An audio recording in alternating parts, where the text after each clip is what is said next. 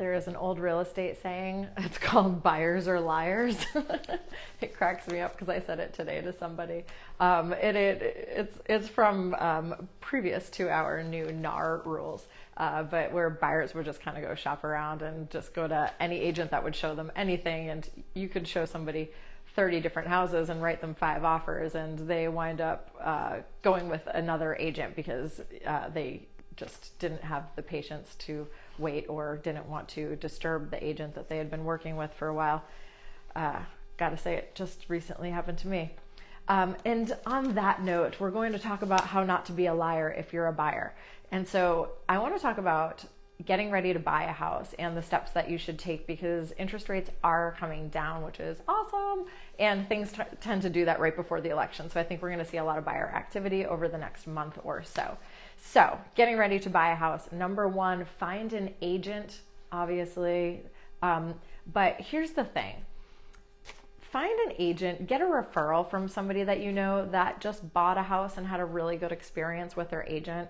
Maybe their agent had to help them really overcome something or solve some big problems, or they had a complicated transaction and they had a good result with it. Those are the agents that you want. I've had a bunch of closings recently, and there are 2 that stand out for me. One of them, it was a brand new agent. God bless them. You know, we've all been brand new agents, but at the final walkthrough, this agent was asking questions that should have been asked at the first showing.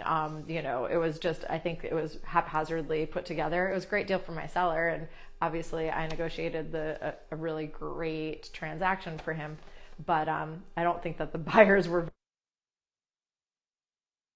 So as another one is, if you're buying a multifamily property, please make sure you're working with an agent who's experienced in multifamily transactions. There are a lot of nuances in them that somebody who has never sold a multifamily has no idea about, and unless they're getting really good advice from somebody who has done it, you can kind of get screwed as a buyer in that also. And that, I won't go into details there. So just make sure where you're getting your agent from is a referral, and not from, like, don't go on to the Facebook page for your town and ask for an agent, because you're going to get 40,000 agents who have been experienced for anywhere from 2 weeks to 30 years. And it's not a good, it's just not a good way to generate the transaction or the results that you want. Okay. This agent that you get will meet with you. If they're a good agent, they're going to meet with you. They're going to sit down with you. They're going to explain your contracts. When I sit down and meet with a buyer, if we're not going out to look at something right away, so you have to sign some kind of a contract with an agent in order to look at property. My process with my buyers is I sit down with them. I will usually bring a lender in for that sit down so we can answer all the questions right away. And it's so important to really understand every single line of that contract, because there are nuances in there. You are in a contract, you have obligations to the agency, to the agent, and the agent has obligations to you. And it's really important that you understand every single line of that. If an agent is not sitting down with you and explaining everything with no pressure to sign right then, I never have my clients sign right away, or my customers sign and become clients right away, unless we're going to see something right away. But I like people to go through it with me, marinate on it, come back at me with some questions, let me answer the questions. That's how we know we're going to have a good relationship. If you're working with an agent and they have not sat down and explained the new NAR rules with you, that's a big red flag for me. Your agent should absolutely have sat down with you and explained exactly what that means, and ways that you're going to cope with it and negotiate that in a contract.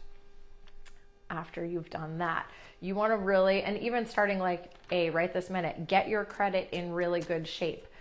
Your agent can introduce you to a lender if you don't have a lender already, and I have found that my lender is my best resource for knowing exactly what to do with my credit.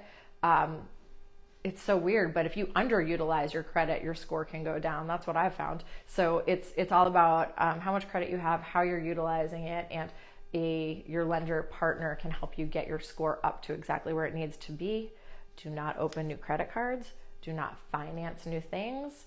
The big joke in real estate, do not buy a new car right before you close on your house. Don't buy anything. You're going to want to start saving for a down payment. Obviously, there are a lot of programs out there. I have a lot of buyers that come to me and they're already pre-approved with their bank, who they normally do business with, which is great. But there are a lot of programs out there that are available, and there are some great lenders that have many programs with many down payment options, anywhere from percent all the way up to, you can put down as much as you want. But there's great programs that will work with you and your credit situation and your cash situation. So those are just some steps to prevent you from becoming the buyer that's a liar. If you have any real estate questions, please feel free to send me a message. If you're watching me on Facebook right now, you can DM me right here.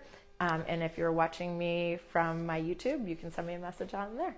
Thanks a lot.